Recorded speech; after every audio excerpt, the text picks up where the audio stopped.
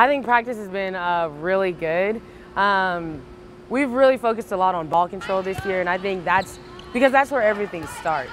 And I think it's good that we've focused a lot on that because I think you can't run anything without a pass. We've been able to scrimmage a lot, which is a plus of having like a big team. I think it's been good because we can scrimmage each other and get a lot of play involved, and that makes it like more game-like, and it's more competitive. I just love the atmosphere we have in practice. We grind for the first little bit with the details. That's our big theme this year, is focus on the little things. Senior year is wild. It's been a long time coming. Like, I don't know, but it still snuck up on me. It's crazy. And I just love that I get to start off in the Dun, which is where like it all began. You know, my first practice, like my first game being here is a big deal. And just being able to experience that with Trina and Allie O'Reilly, Christina White, for those who don't know. Being able to experience that like with my best friend, and just like us being able to play together, and Allie joining in too as a transfer.